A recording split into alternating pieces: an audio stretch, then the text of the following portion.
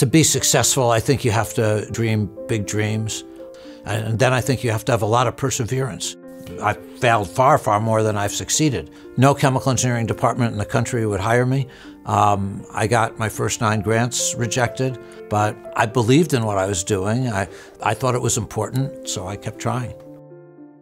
To young people who are thinking about being an engineer, I'd say is just so important for people's health, for public policy, for energy, for global warming, for all kinds of issues that the world faces and will continue to face. I mean, the world would be incredibly different without engineers.